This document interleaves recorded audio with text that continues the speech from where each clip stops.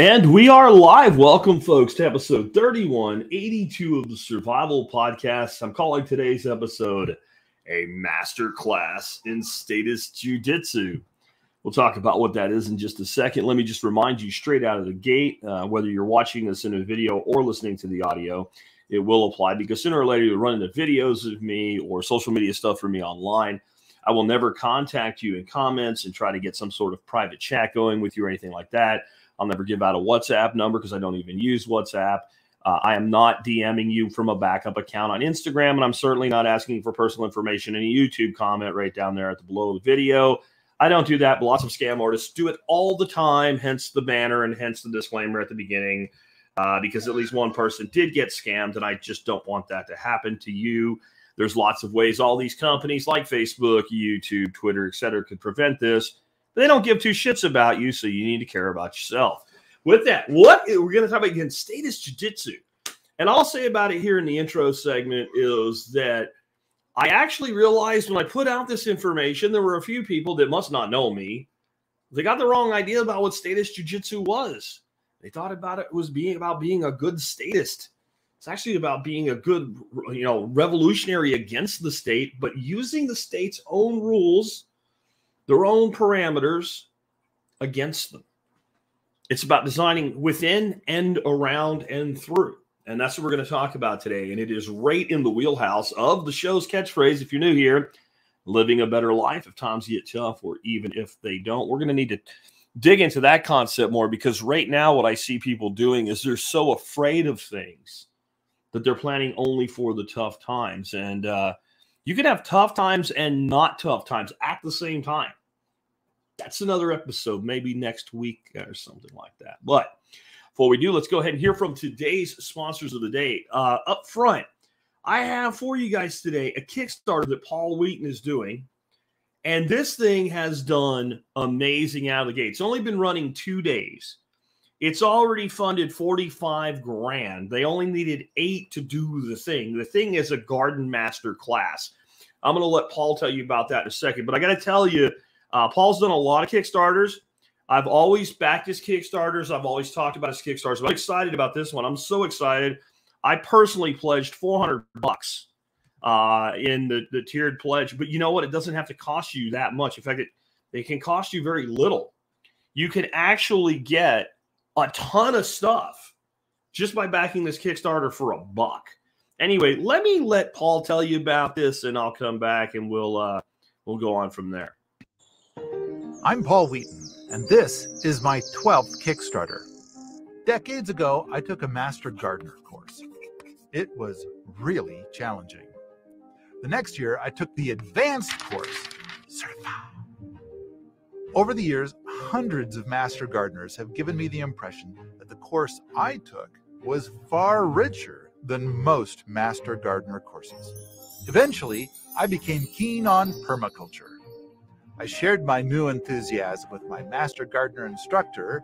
That's when she told me that she had interned with the great Masanobu Fukuoka.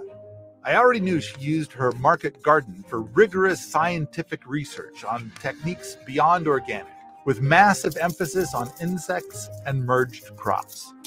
She is expanding on the work of Fukuoka. All at the same time, she was teaching 17 years of Master Gardener courses, 40 years of several different market gardens, commercial food forests in many different climates, plus managing a 2,000-acre organic farm in Colorado. What if there could be a Master Gardener program, but replace all the stuff about pesticides with stuff about permaculture, Fukuoka, market gardening, commercial food forest care, and all the stuff that I think is really cool. After years of planning, Helen came to teach what I am now calling the Certified Garden Master course. The class sold out. I think the videos from this inaugural Garden Master course are going to be awesome, and you'll learn a lot from them. I mean, the community here is great as well. Paul's really funny. He's also very knowledgeable. So there's like a lot of auxiliary learning to be done. There was this huge bonus that we got of having Alan Booker, who teaches the permaculture design course here at Wheaton Labs. You listen to Helen, and it's obvious she has been doing hands-on in the field work and research for 4 decades. And I'm really glad that we had the forethought to record it. A resident video editor whipped up a sample of what a full-length edit could be. Wow! What I'm trying to combine is practical experience and observational natural history and farming, my on-farm research, with understanding the traditional horticulture, agriculture, plant physiology, plant pathology, entomology, and soil science, and utilizing the newest ecological and organic agriculture research. So there's more information that I can pull into this garden masterclass. How do we create a vibrant, self-regenerating ecosystem in which the food is growing, and as a result, the food is super high quality and very good. And so my focus is entirely on organic methods, organic production, and even better for me, because this is my interest, ecological system approaches. So the big Kickstarter question is, are there enough people wanting video of the whole class to pay for the editing? So guys, anyway, like I said, I'm excited about this. You know, when you've done what I've done for so long, there's a point where you're like, I probably don't need to take another online course or something. I need to be providing them to people. I'm excited not just to see how this all plays out, and not just for all the extra goodies that Paul's giving away in this, because if you do this in the next day or two, like, so I think it's Friday they expire, there's just a crap ton of free goodies.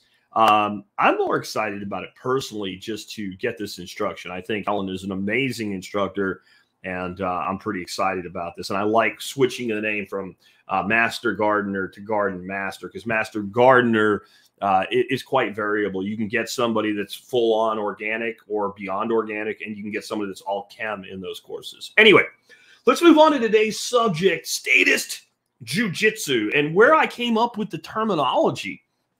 So it's actually a permaculture principle blended with a martial art. And the root of jiu-jitsu is judo. Now, there are some jiu-jitsu people that get really upset when you compare the two. I guess they don't know the history of their own art. Jiu-jitsu, specifically Brazilian jiu-jitsu, has evolved far beyond the original Japanese judo, but it is where it came from. You can look it up if you don't believe me. And then we take the judo mindset, right? And we take the permaculture principle and we put them together. And just as we can take alternative grappling techniques, etc., combine them with original judo and end up with jiu-jitsu, we can end up with statist jiu-jitsu. In other words, fighting the state using these principles. So the primary principle is judo is, if you have your leverage right and you have your art right, the hardest thing you can hit somebody with is the earth, and you can actually use your opponent's strength against them. As in all things, including what we're talking about today, this use your opponent's strength against them stuff, well, that does have its limitations, and that means picking and choosing your battles and following the art of war. But the permaculture principle that goes along with this concept is, very simply put, the problem is the solution. Now, whenever I say that, I often quote Jeff Lawton when he makes that statement is, but you better be careful. The problem can be the problem as well. You have to think about the way you're doing these things. So I'll give you an example when I get to one of the things we're going to talk about today, as far as things, how do you get around the system, or how do you work with the system? How do you just accept that the system to do what you want is there? You just have to follow it, even if maybe you don't like it. Maybe it's just the best way to go. When I talk to people who, for instance, are having arguments within a marital or romantic relationship, I'll often say, do you want to be right or do you want to be happy? Because I'll find that people will argue so much about whether or not they're right that they lose sight of the fact that their goal in that relationship should for both sides to be happy. And I think that we do this against the state as well. And it's dumb, because the state is an inanimate organism, right? It's not biological, but it is an organism. So it doesn't yield, it doesn't care, it doesn't get its feelings hurt, it just does what it does. And we get all emotional about being right instead of figuring out how to be happy. So statist jiu-jitsu is, how do I maneuver within these boundaries of the state, using the state's own rule against itself, right? And at the same time, design my life in a way where I'm actually happy and I'm able to do what I want to do, or let's say 90% of what I want to do. One of the people that I kind of probed on social media, what do you want to do that you think you can't do? And I'll tell you exactly what it is later on in the episode, but they're the type of person, they try to break it. Oh, you can't do everything because, you know, I can't own nuclear weapons, which wasn't what they asked for, but I'm just giving an example. Well, you know, most people will never do 90% of what they want to do. And if you took away the entire apparatus of the state, you gave them a clean slate to do whatever they want, there was no restrictions, they still wouldn't do 90% of what they want to do. They're basically talkers and excuse makers and bullshitters. Like, doing the things you want actually at times is pretty difficult. It takes a lot of work. It takes commitment. And so to avoid the pain, they make an excuse. I can't work out because I hurt my knee. Well, maybe you should do upper body conditioning first, and maybe you should do very gentle workouts with your legs so you can recondition your knee so you can work out a little bit stronger and harder. No, but I can't, right? It's the same philosophy. So when somebody says, well, here's this thing you can't do, I think they're cherry picking because they're looking for an excuse. And so if we can get to 80, 90% of what we want to accomplish in our lives, we're generally ahead of like 99% of people, no matter what opportunities they had to achieve. So that's what this technique, or this mind, I shouldn't call it a technique, it's more of a mindset, is designed to do. It also has to relate in a way to a movie that's very, very famous. And unfortunately, I guess the last chapter, and it went woke from what people tell me. I haven't seen it, so I don't know. The Matrix. But key in the Matrix is you have the machines, and then you have the people that are not in the Matrix but can enter and exit the Matrix. And the people that are just in the Matrix unconsciously, they operate only within the realms of what the Matrix has allowed for someone asleep in the Matrix, right? They have those rules that they must follow. And then the people that come into the Matrix, they operate under the same rules that the machines operate under when they come in consciously aware of the fact that they're in the Matrix. So you have to start looking at your world that way. You look around at the majority of people call them normies, right? They're asleep in the Matrix. They don't know. And this is not putting them down. It's just where they are. Everybody that's awake was asleep, right? So you'd be putting yourself down in the past. But they're asleep. They don't understand. Joe is saying they're NPCs, right? And I think that's actually a better explanation than the battery. Like, they're just non-player characters. And in this particular game, where we've raised the stakes from go along to get along to fight back intelligently, right? So key to why, you know, Neo and Morpheus and all are able to fight the machine generated holographic characters, whatever they are, right? The Agent Smiths of the world, is because they both have to live within the rules that were established within the Matrix for those that are aware they're in the Matrix. And that doesn't mean that the machines might not be more powerful in certain instances, but they all have whatever limitations were placed on the Matrix itself. So the average person doesn't know the limit's way up here. They think the limit's here, so they stay there. But once you're aware, you still have that upward limit. This is how you can actually be a statist jiu-jitsu master. Since you understand the rules they wrote for themselves, because understand the vast majority of the rules and laws that are written are actually written to advantage the people that paid for those laws to be written, which are the rich people, the oligarchs, the lobbyists, the giant corporations, and the government itself. One of the reasons there's so many loopholes, for instance, in the realm of real estate is go look at the primary holdings of most of the people in high government office. They all have lots of real estate using those. So they wrote that rule for themselves. In fact, some of the biggest loopholes in real estate, I should go into this someday, were written by a congressman. It was either Michigan or Wisconsin where this guy was from years and years ago, specifically to advantage himself, and everybody else signed on to it because they're all like, I see what you did there. So by understanding that this was set up so that they could operate above the artificial limits, you can operate above the artificial limits. And then you use their own limitations against them. they create this little space that says, well, you can if you. So when you do, you. And then you're in your little protective bubble that they have to respect because it's their rule that they set. Does this always work? Because you're going to have the please to explain how in episode 31, like at the sci-fi conventions, right? But what about that? Shit does not come without risk. But if you use the mindset I'm talking about today, your risk of failure because you simply failed is way higher than your risk of failure because the state shut you down. And so what are you really afraid of when you make that objection? You're in the matrix. You choose to raise your level of ability within the matrix to what's possible, or to remain at the level that you were given as possible. That's your choice. And anyway, I just need to pause right here just for a second, guys.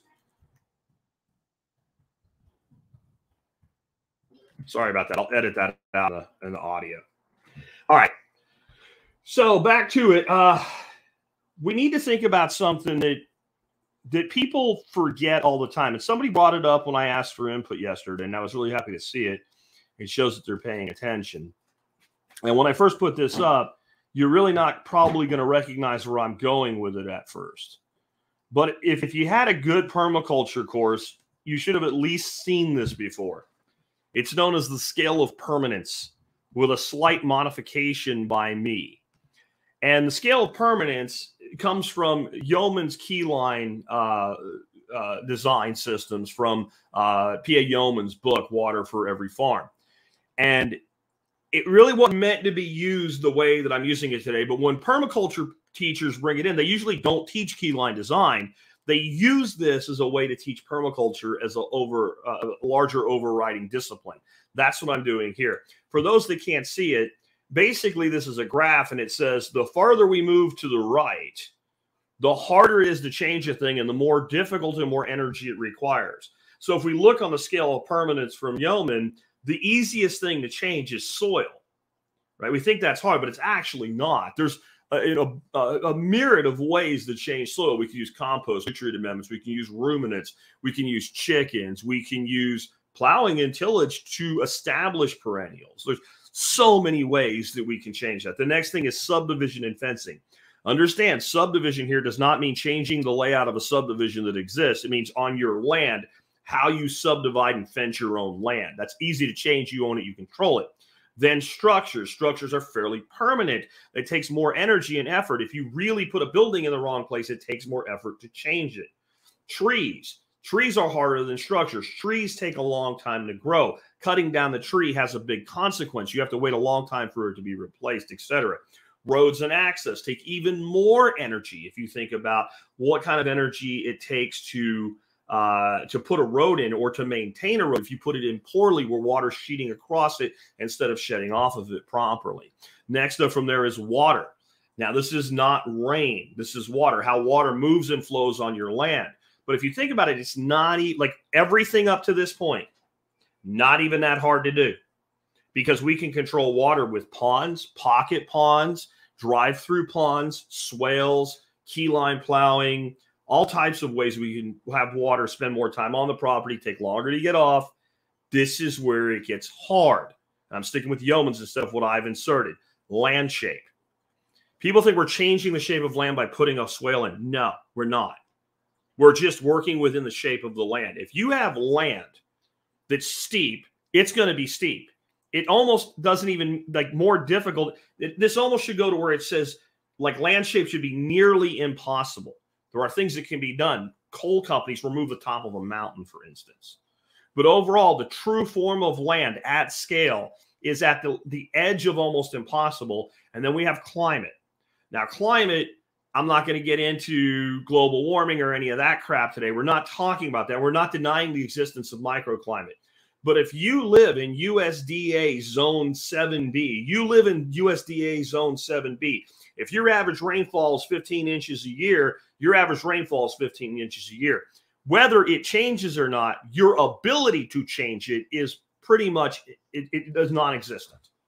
Okay, so when you're looking for a place to be as a permaculturist, you look at this, but we should use this at how we decide what we're going to do with our lives. So what we start out here is location, location, location. All right. We should always think about that first with decide what I want to do. And I already want to pick a place where that's easy to do or less restricted or unrestricted. And if we didn't do that, we might make a hard decision because part of scale of permanence is where you live, but changing it involves renting a moving truck and making new friends. But it's actually far more doable than the one that I've inserted. You guys in the video, right? You see what I've inserted. Those in the audio, you're finally going to get the drop of what it is. Right between water and land shape, I've added to this graph, government regulations go here. And I want you to think about it. I have a piece of land. Is it easier to get a law change that says I'm not allowed to do a thing or to make my soil better? Okay. Is it easier to get the law changed or decide where I put my fencing for subdividing my own land? Way easier to change the law. Is it easier for me to move, alter, put up a structure than it is to alter government regulations? And literally the only thing in the way of that, other than the energy and cost, would be government regulations, like you need a permit. So the structure itself is pretty easy. Trees. We haven't gotten quite yet to where we need a permit to plant a tree. Roads and access. It's easier to take a D7 dozer and push a road in than it is to change a law. Water.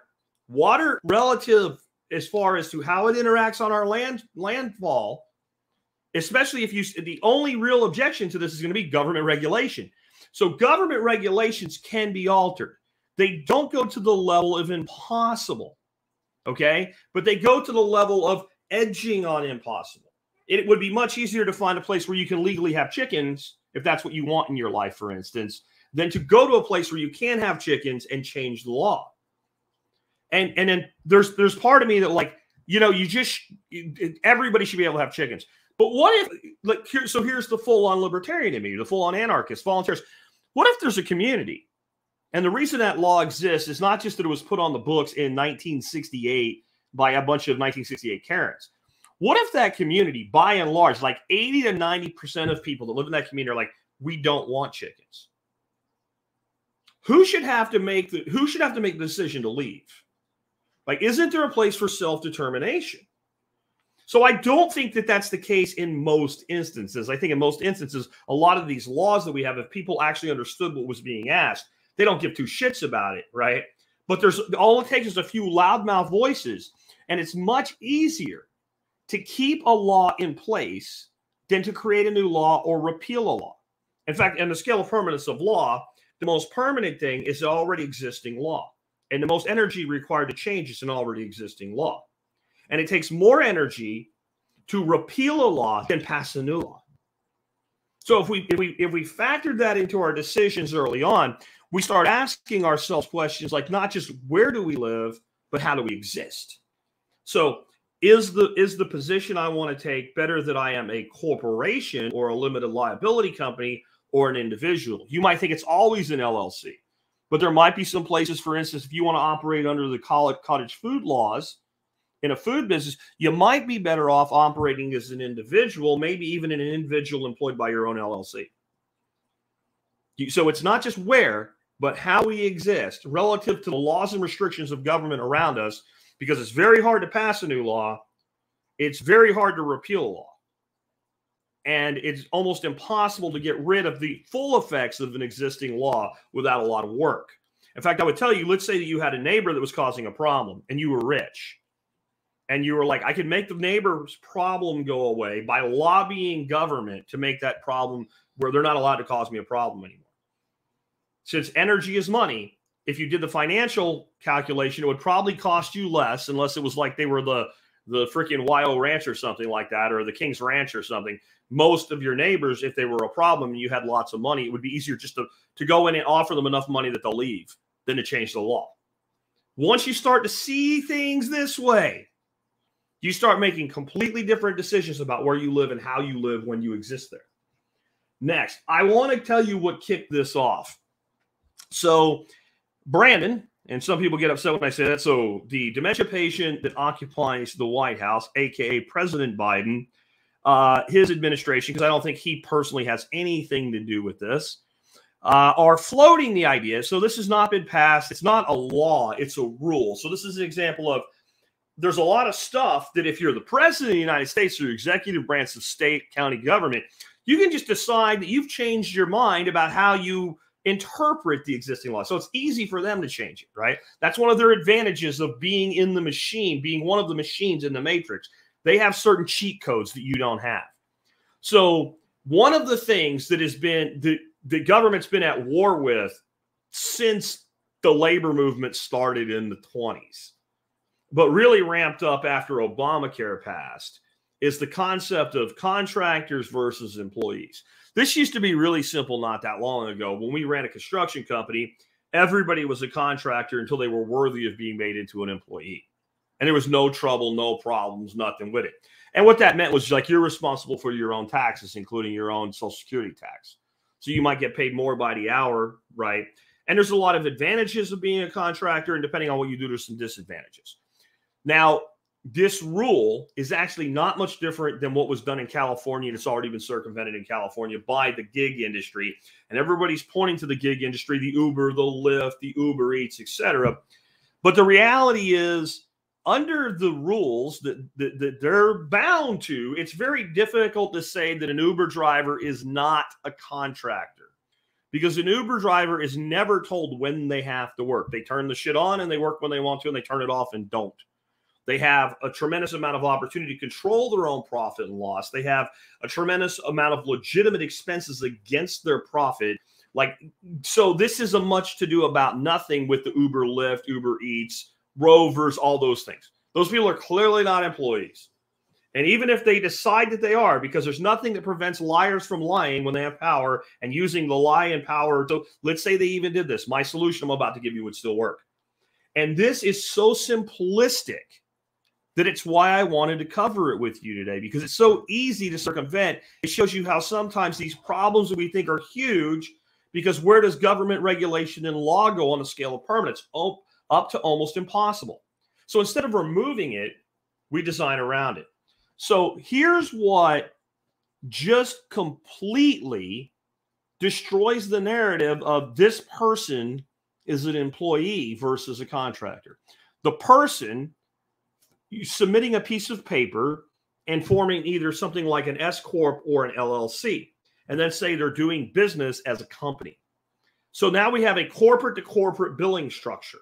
So now I am Jack Uber Inc., Jack Uber LLC, Super Jack Uber LLC, whatever name's still available in the state of Texas, and I'm going to Uber. My corporation owns my vehicles, and I drive for my corporation. And the person that understands the way the state thinks is not wrong at first until you think deeper when they say, but they'll just say you're an employee of your own company.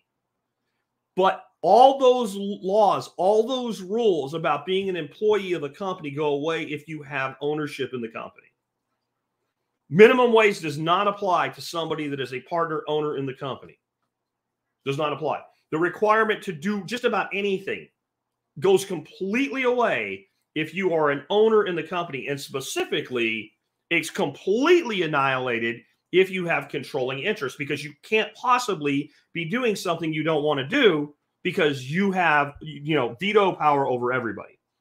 So I'm going to explain something that should be obvious. If you are the sole owner of an LLC or an S Corp, you obviously have controlling interest over it. So this would be my plan, because it's going to be smaller businesses that are employing legit. And let's be fair, though I don't like being fair with the state, but let's be fair. There are employers that are treating contractors like employees. You will sit here from this hour to this hour. You will do this work. Like, it's not a contract relationship in reality. I think you should be able to do that because both parties agree. But if you're circumventing this solution I'm going to give you may not work. If you're circumventing it blatantly in conflict with the intent of the law. But if what you're having is the state interfere with you because they want to, then this would be my plan. I would make every position that I hired partially a mentorship internship. You come to Jack Inc. not just for a job, but to be mentored and to be an intern and to learn to develop your business school skills in this world. Day one would be how you file for a limited liability company, is a limited liability company right for you? Is an S Corp better for you, depending on what you're going to be doing when you're working with Jack Super Inc., what have you? How to get a bank account for your corporation, how to establish your own business, how to file any forms that you need in the jurisdiction where they're in, whether it's a DBA form in addition to, because sometimes I know like it's an either or, you do a DBA or an LLC. Sometimes there's an advantage to not only filing your corporation, but locally a DBA. So then it'd be like, well, then you need to talk to a tax attorney. Here's our on-staff tax attorney. Our tax attorney's on retainer for initiation days. Basically, a blueprint kit, how to become U Inc. or U LLC or US Corp, right? Day 2 forward, and it really might take a week for this to happen, but going forward, all business that we do together is corporate to corporate, and the federal government can shove their own head right up their own ass. And we're done. We're not talking about it. It's done. I've empowered you to be your own company, and I've given your company a contract with my company. We are done. We are not discussing this any further. The state, again, can shove its head up its own ass. Goodbye, go out, because we use their rules to do this. Now, that means there might be a cost associated with filing. It's not a lot of money, though. If you're in California, this is going to be more difficult because they've artificially inflated the cost of doing this. Even if you file to be a non-state corporation, like filing as a Delaware or a Nevada corporation, California sucks. Let's go back. Location, location, location. My advice to you if you live in California, unless you can figure out how to do exactly what you want within this mindset of thinking, get the hell out. California has decided that it literally hates its citizens. They hate you and they want everything you have. Every state is a vampire. They're freaking Dracula and the original master vampire put together. I mean, that's how, but that's up to you, right? But this is what I would do.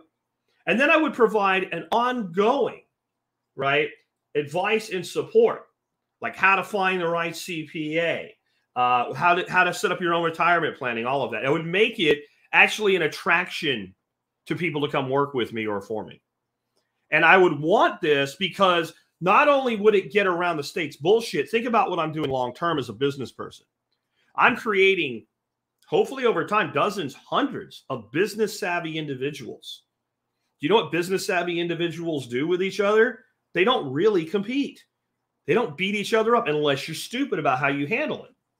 If you do it right, then your people come back and they want to collaborate and cooperate. You're building your own army of independent business people. So this is an example of a full-on body slam to the ground face first of the state. If they implement this rule, there's nothing that prevents anybody out there hearing me from doing this. Again, where you live may increase the expense to the individual on the other end, or if you're stifling them, like, because I might, like, if I'm willing to hire you with a long-term relationship and planning, $200 in filing fees, I'm willing to like pay that to you, right? So that you can, and maybe that's part of your first week's pay where you're not doing much except learning, and you get paid minimum wage, and it covers everything as you get your kit set up and your articles of incorporation filed and all that, your bank account, and then you go to work. And then it's basically you come to work as a part-time temp, and then you transition into a corporate to corporate relationship. Now, would I run this by a tax attorney, and not just a tax attorney, but a corporate law attorney before I formalized the package and rolled it out? Yeah. But the thing is, if I did that, I would probably have a kit for anybody operating, at least in my state, to do that with. And I'd probably make it open source just because I'm that big of a prick when it comes to fighting the state. So if you look at something like this seems like this insurmountable thing that and I don't care if it's Brandon or anybody else, that the White House did. There's nothing that can be done. It's going to just, here's an answer from a redneck hippie duck farmer. Because the thinking is the key here. So I'm going to go through some other examples today, but it's always about having enough knowledge about their rules so that you can understand how to operate within the framework of the rules. Something we hear all the time: the tax code is needlessly complicated and unfair. Okay, why?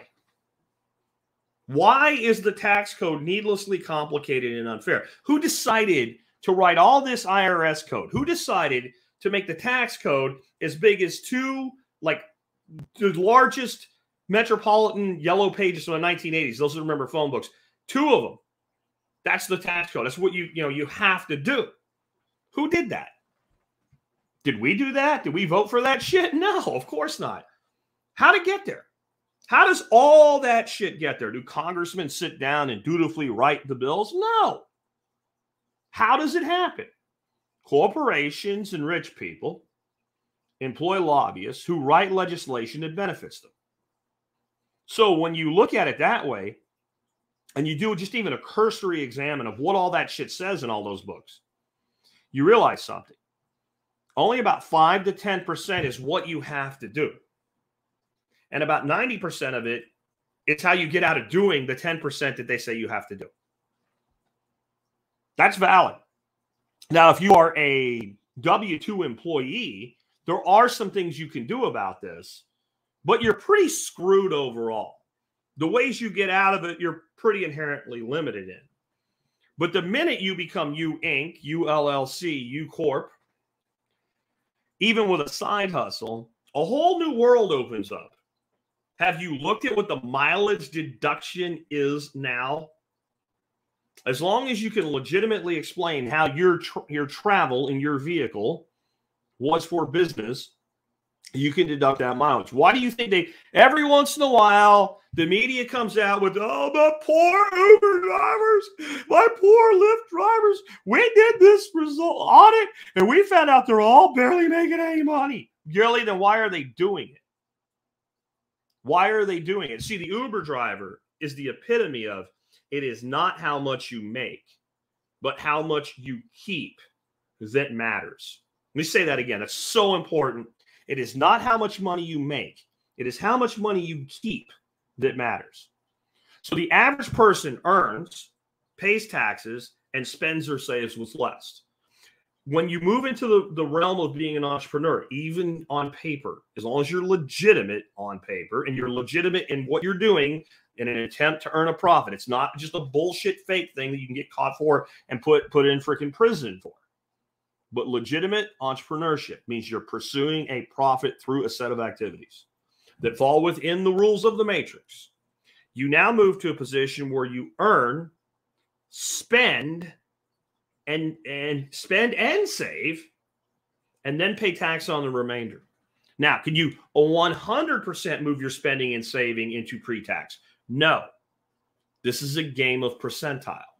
If you get a good CPA and you keep good records and you get informed to the things that are specific to you. This is something I've never said before, but it's really important to understand. You should work with your CPA the way you work with a good physician when you're treating a specific illness, right? So your doctor, if you have an oncologist and you have a particular form of cancer, they will always know more about cancer than you.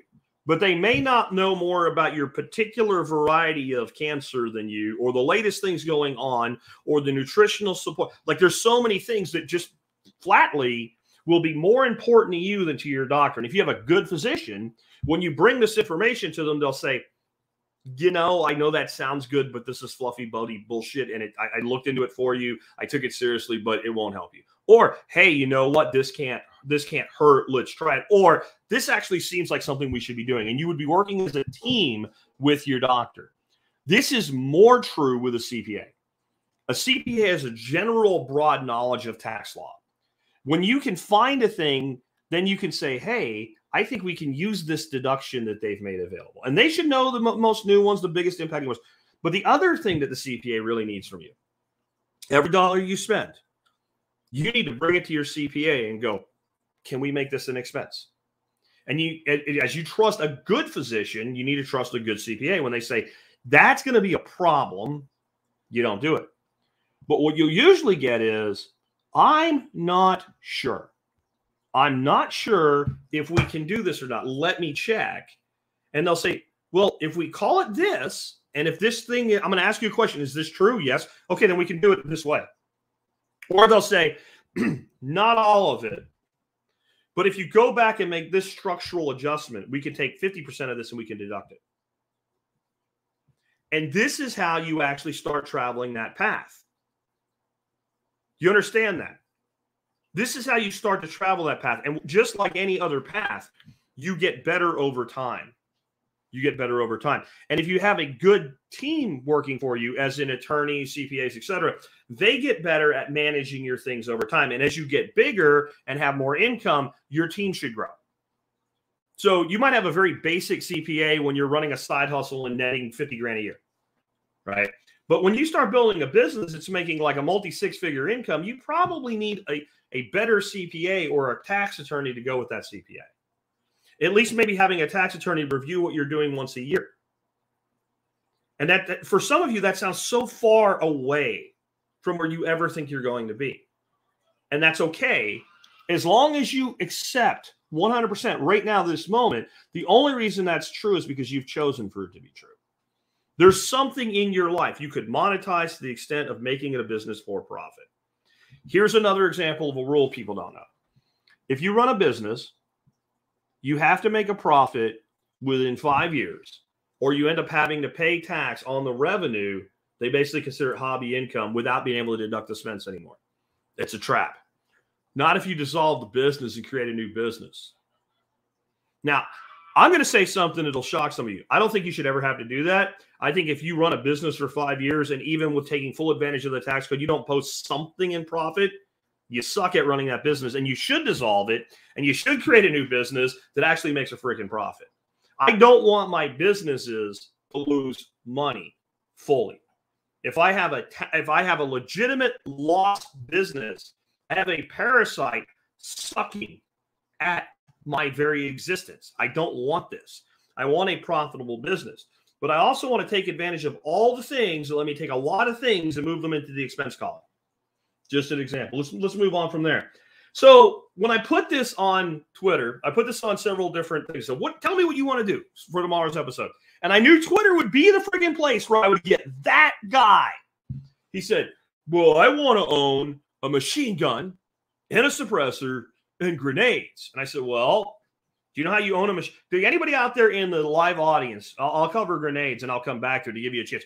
How does one in the United States of America today procure a machine gun, fully automatic gun, and a suppressor? How do you do that? I'll let you guys tell me, because Tom says FFL. It's a little more, but yeah, it's a tax stamp. It's a tax stamp. And I shouldn't have to. I agree, but we talked about using the system. And Chad says form a trust. And that's just another way of holding the stamps that allow you to have this stuff so that you can transfer it to your heirs or let other people use it without causing a problem for yourself. And the people that I know that have suppressor stamps and have fully automatic weapons always hold them in trust if they're full on switched on as to all the things we just talked about. But the thing that I knew would be like, you're trying to break it because you want to create an excuse for yourself. So, I want to own grenades. And I'm like, I said to this guy, I knew Twitter would be the place where somebody would be like, I want grenades and nuclear bombs. And he's like, you're supposed to be a purity test. You're supposed to be an anarchist. Are you anti-grenade? I didn't even bother to respond. I felt like saying, shut your face slit. And I just said, the purity test, complete idiocy. And that was it, the end of the discussion. So do I think you should be able to own a hand grenade? I think you should be able to own an F-16 if you have the money and you want to, as long as you're not hurting anybody with it. But we're working within the confines of the matrix today, folks. So if you really want to own grenades, you can own grenades. I guarantee you can find someone on the black market to sell you grenades. I guarantee you can figure out how to make your own grenades. You're also taking risks. You're taking risks that you will go to jail, prison, really, forever, right? You're taking risks that you will blow yourself up. Every single thing we do comes with risk. I have decided the risk of being able to own a hand grenade outweighs for me the advantage of owning a hand grenade. And if I don't know that I would own hand grenades if it was totally legal. I don't see the hand grenade for me being a very practical defensive weapon or even offensive weapon in the world in which we live, right? Not opposed to you necessarily owning one, but doesn't make sense for me. And what has happened is all of these people that say shit like this, and Mitchell saying he's sketchy. And, yeah, it could be a Fed. I doubt it in this case because I kind of know who this guy is. But yeah, That's just, and this is the thing where I was going with it. A lot of the shit that I can't, they won't let me, etc. No, it's always the case that you've made a decision based on how hard it is, how much it costs, and what the risk associated with it is. You don't want to take the risk, or you don't want to do the work. So you'll try to pull something out that's completely ridiculous. I want to own my own country. You know, well, go found one. Give it a shot. I don't know. Maybe you'll succeed. Maybe you'll, I don't know. But when in the world of reason, we can do things. And so the automatic weapon or the suppressor, if that's what you really want, like the suppressor is $200 and waiting 6 months. Well, I shouldn't have to, but you could have done it 6 months ago and you'd already have it. Right? I mean, it's absolutely ridiculous that somebody will say, I want to be able to do a thing, and the system literally has a path for you to do the thing. You refuse to take it and then say the system prevents it. And I just wanted to say a little on that, because I know there's people that are going to, I'm going to ask here in just a second. I'm going to ask now, as I go through some stuff about sustainable development that I pulled from yesterday's show. What do you want to do? And how can it be done? If you have something you want to do that you feel impeded by, and I promise I will not beat you up for it. You're in the live chat. Please put it in all caps now. I'll start and we'll come back and I'll throw some ideas at it. But yesterday we did a show on sustainable development, and a few people said that the guests talked more about their history in life than they did about how to do the thing.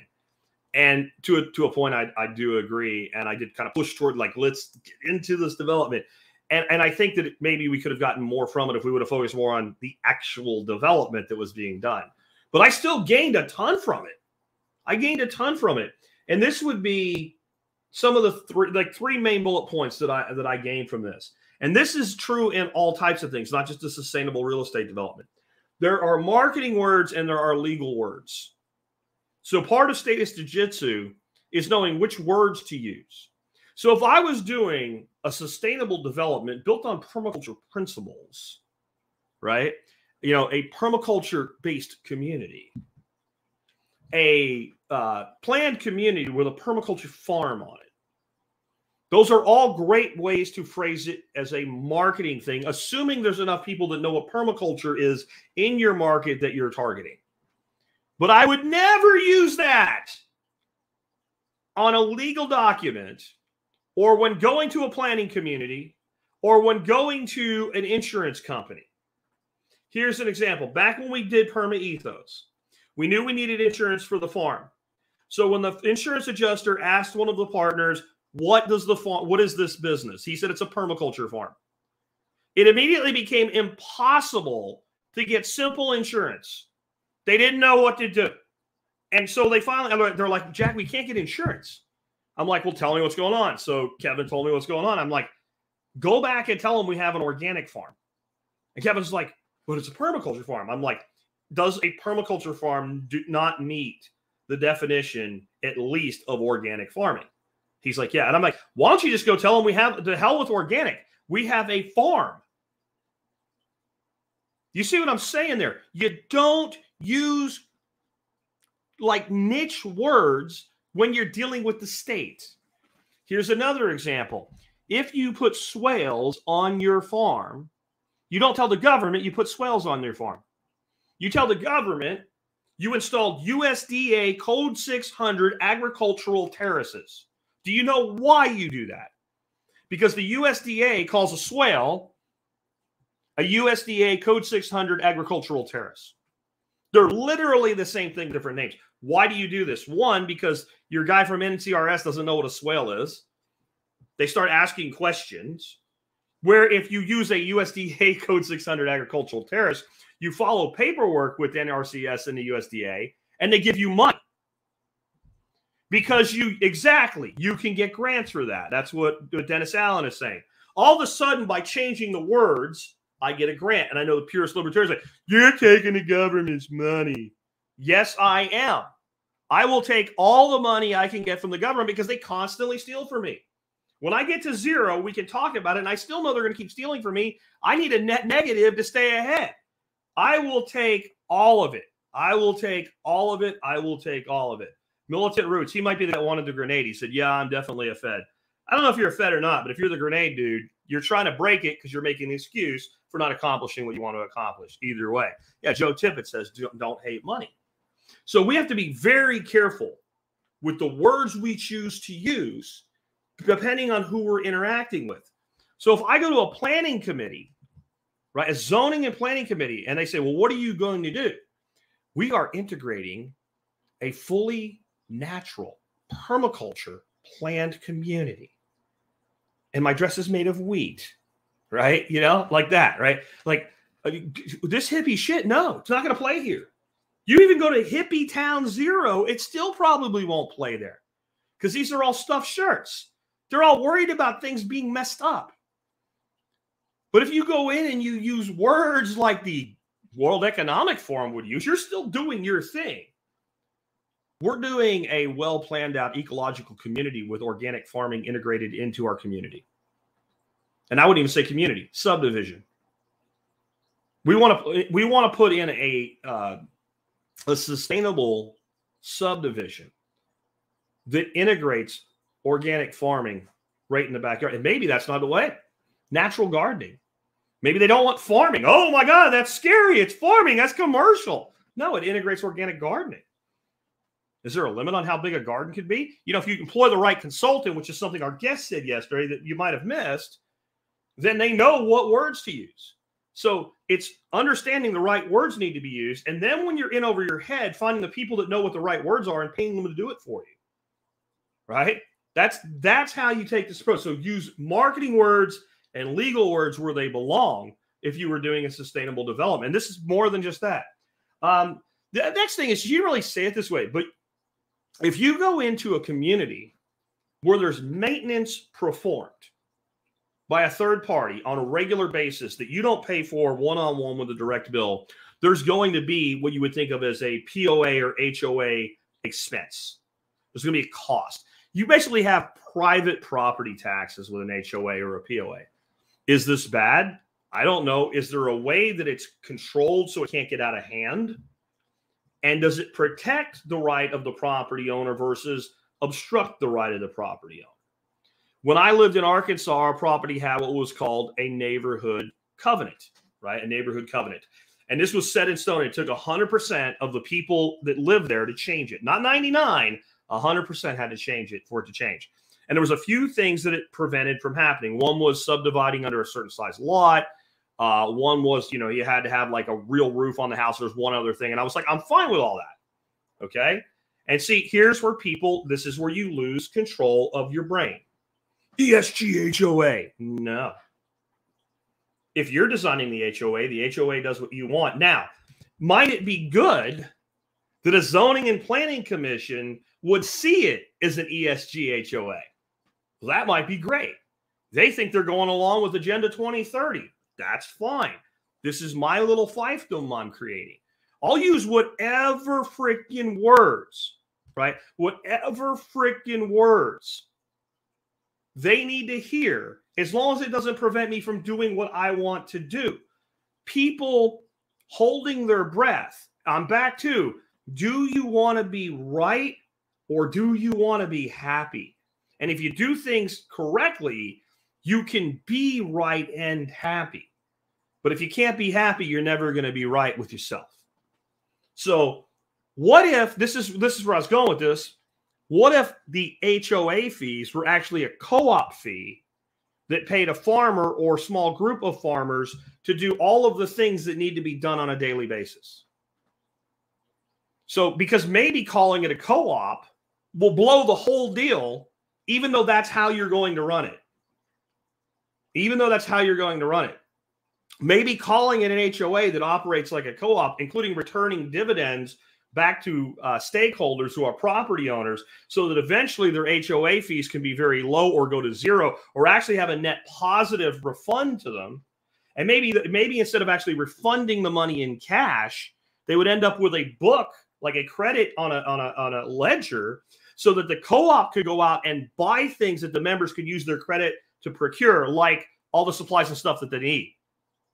So that there's no transfer of funds back and forth and no tax consequences in that, because they basically are just a stakeholder in the system. And there is a tax consequence, but it's very singular and easy to sort out. And it also would be quite easy to prorate expenses across the board and devalue it. And you have that all going through one central point. Centralization isn't always bad.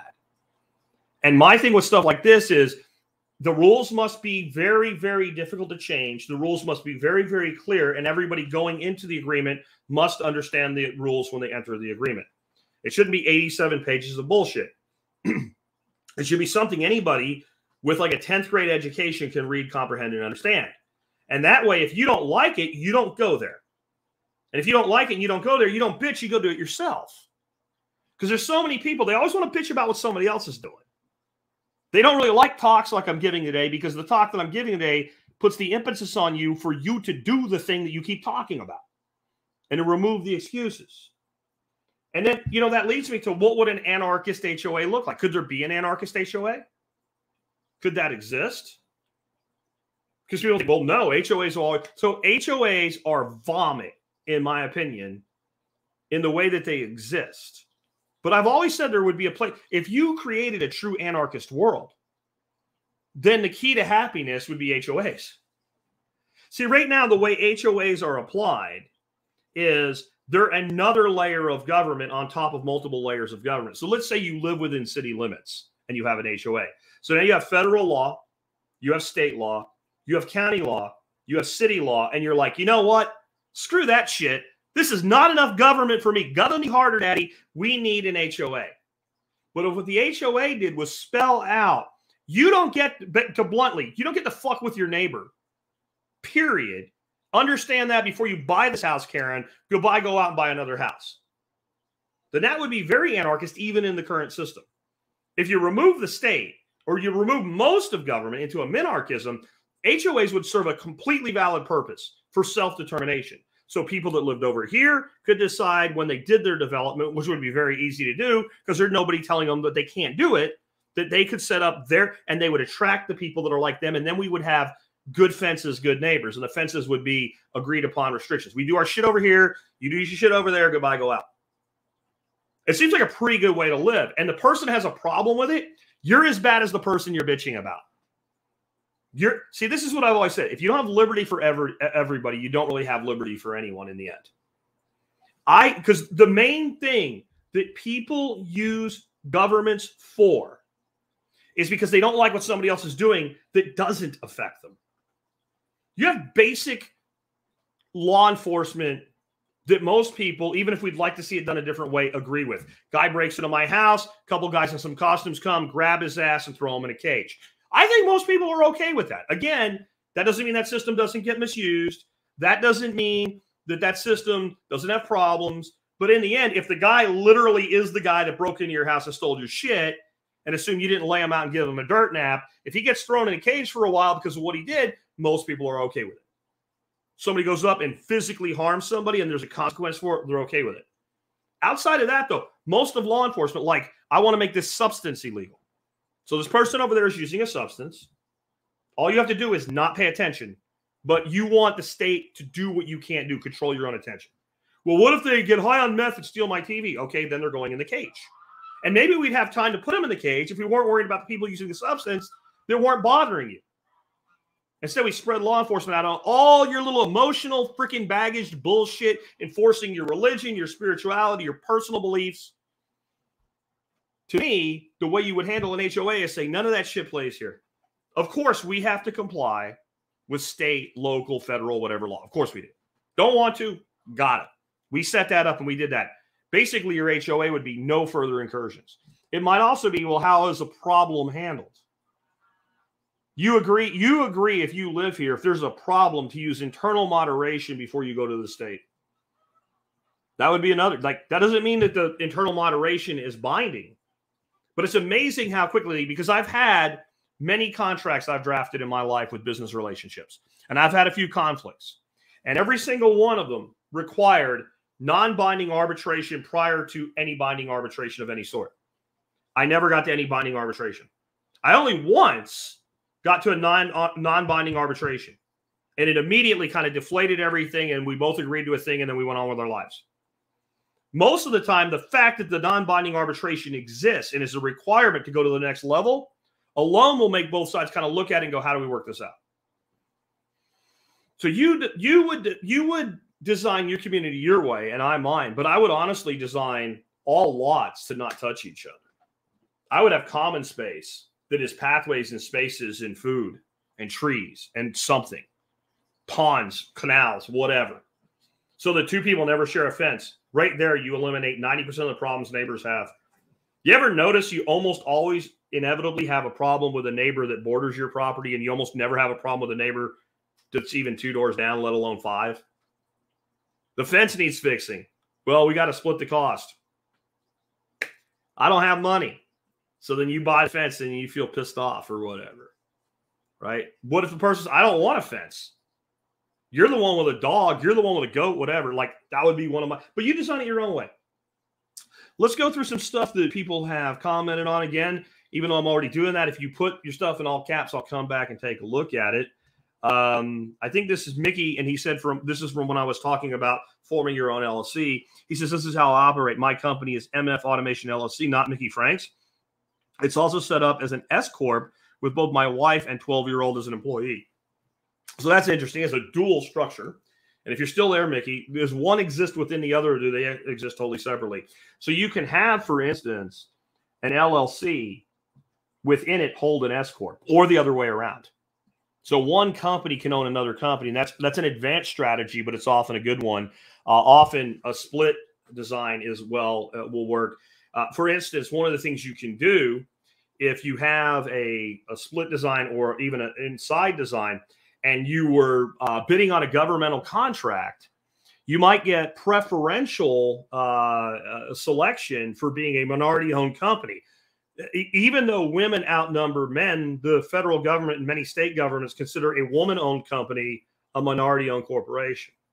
So if you gave your wife 51% of the corporation and you were bidding on a minority contract, that would be an example of something that I know multiple parties who have done right here in the state of Texas, and it's worked well for them. AJ Anderson says, your tax and law professionals are also tax deductible. Yeah, here's what's interesting, though.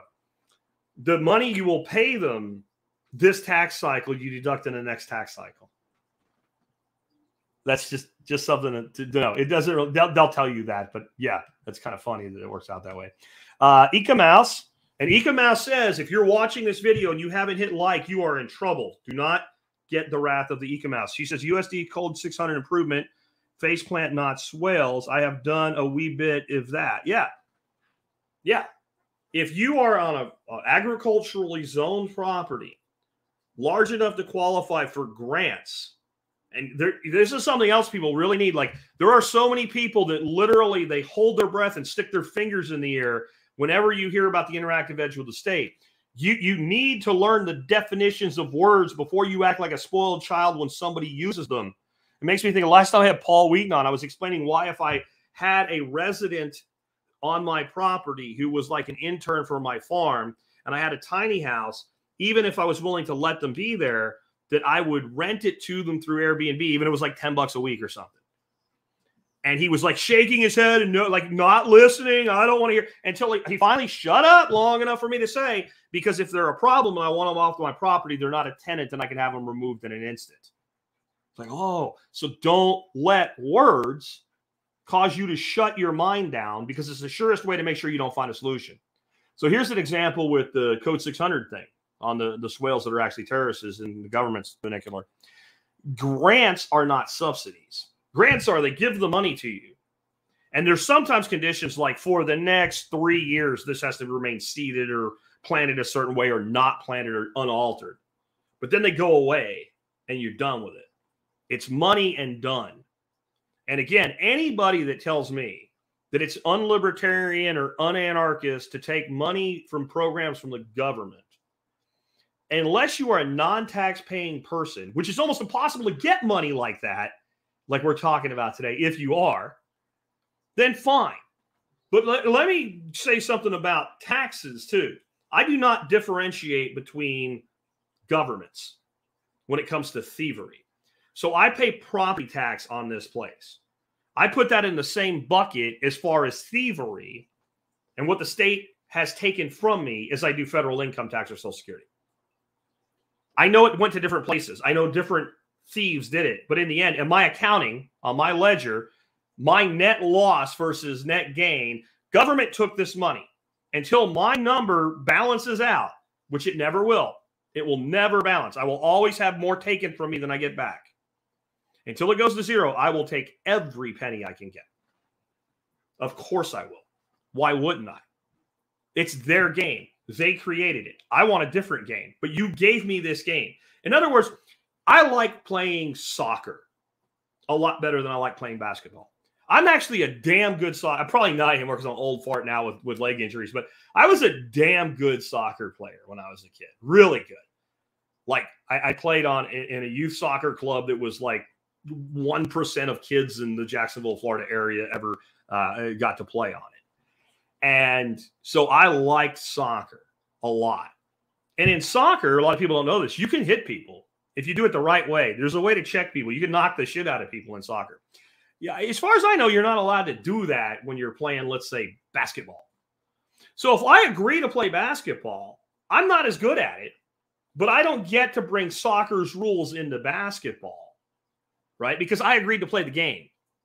So if you're operating within the state's apparatus, you've agreed to play the game. You didn't agree not to cheat. You didn't agree not to rape the rules to shit. But you did agree to exist within the confines of that higher level of matrix.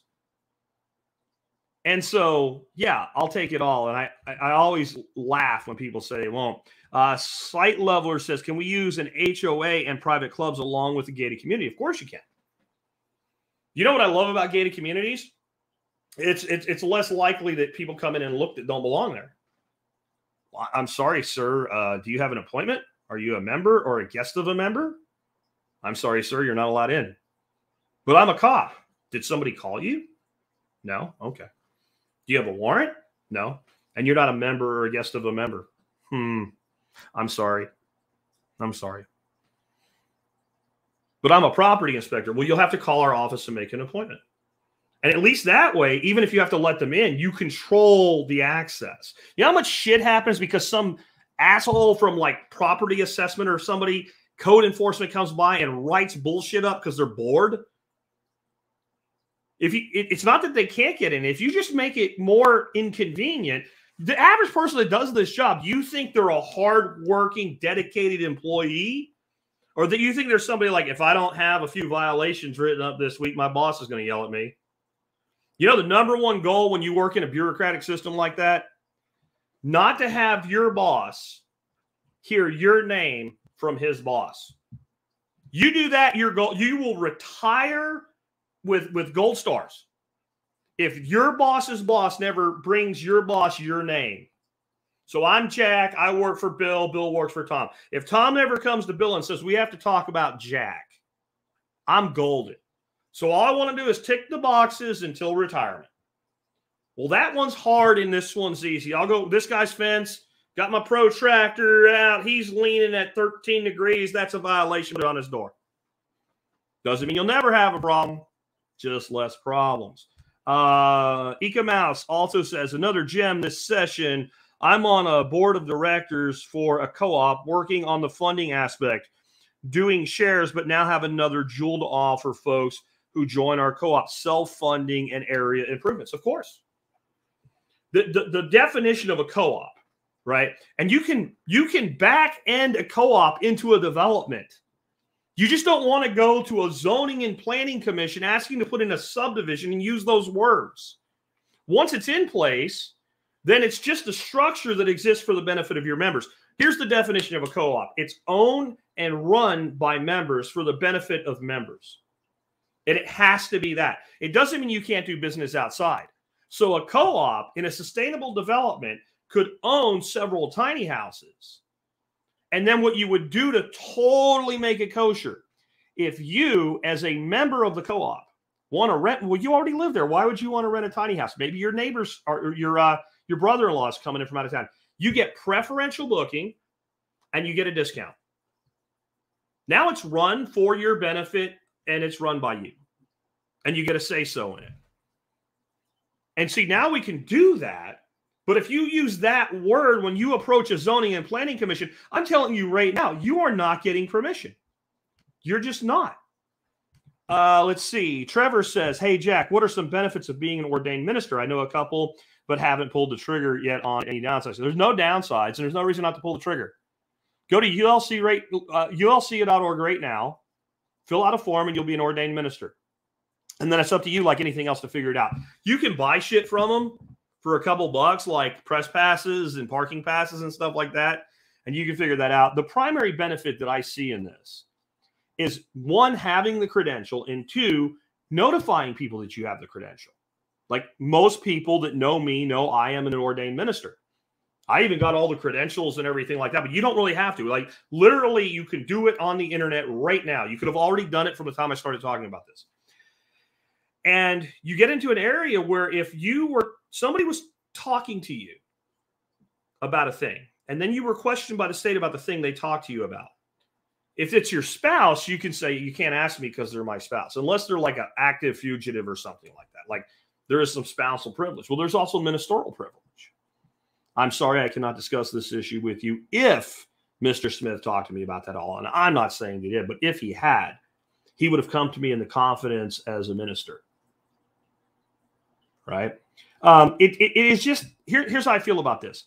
It is so easy and so simple to do. There might be a benefit to you that you don't know about in the future, so you should have already done it. There is no downside to becoming a minister, and it doesn't take any money. You can do it right now. Again, you could have done it 2 or 3 times at the time I talked about it. JD Giraffe says, it's amazing how often the fence ends up being put up by one neighbor on the other neighbor's property. Used to work as a land surveyor for my dad and saw that a lot. Yeah, and this can cause problems where there shouldn't be any. My great uncle Pete and his neighbor, his last name was Debsky, and we went back, our families went back to when our families came to America from the Ukraine through Romania. All right, that's how far back they went. So there should not have been this animosity. There was a rock wall, like stacked rock wall fence between their properties, and they argued, and they never even had it surveyed to figure out who was right, about 10 feet. And they would wait until the other one had kind of forgotten about it for a while, because neither one of them even really went to that part of their property much. And one would literally move the rocks and rebuild the wall where they thought it belonged. And they did this to each other for years. And no one could stop them. And we eventually decided, it's 2 old guys moving rocks back and forth. Let them go. Until they start pointing guns at each other over, just let them go. And it is one of those things that would be better off if we could just avoid the problem in the first place. And I get sharing a fence line, because if I share a fence line, then I cut my cost of fence maintenance in half. But if we built fences to be lifetime fences, that wouldn't matter. And if we always see, one of the problems with a fence line, when you live in suburbia, this isn't an issue. But like for me, with my neighbor in my back, I have all his trees and shit growing into my fence. And I'm going to end up having to go over to him and say, look, man, I'll pay for it, but somebody needs to do something about that. I don't have time to do it. And I'm going to have to pay like a tree company to come in and basically clear the fence line.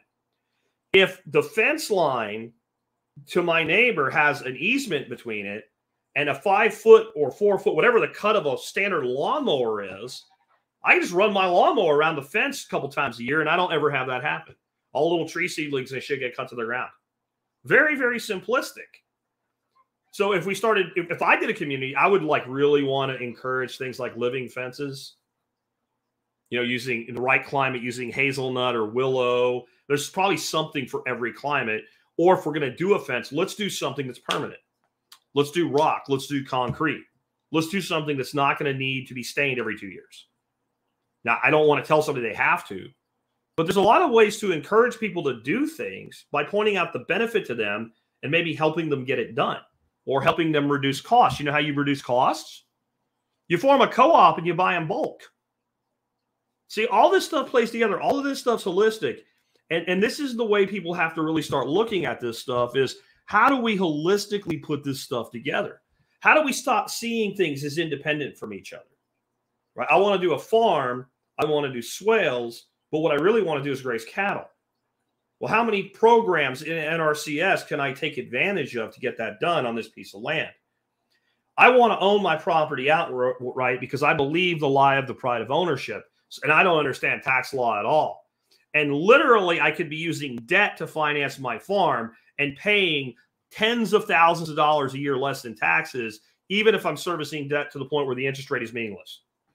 But out of spite, I don't want to do that.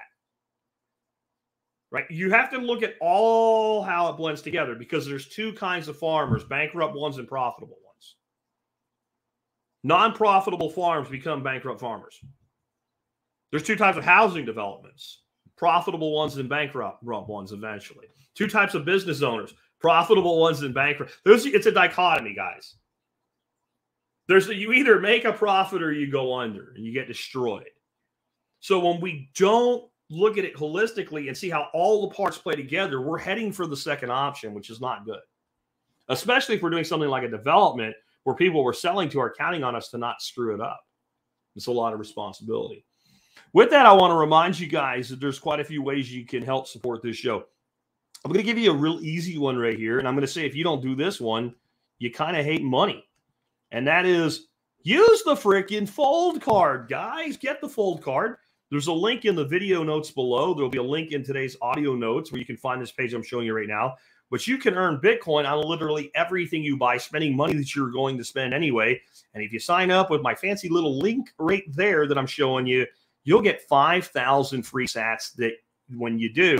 So you can literally go from zero to being a Bitcoiner just by signing up absolutely for free. If you get the card, it's $10 a month or $100 a year. If you're paying any significant amount of your bills that are payable with a Visa card with it, you will get your money back many times over in Bitcoin. I've also been asked about this, like, well, why is that better? And I've already talked about how to game it. And that link I just gave you has all kinds of ways to game it. Like I just got 6% back on my Amazon purchases for this month, for instance, in Bitcoin. But how does it compare to something like a card that's just a cash back card? You know what you do with cash back on your credit card?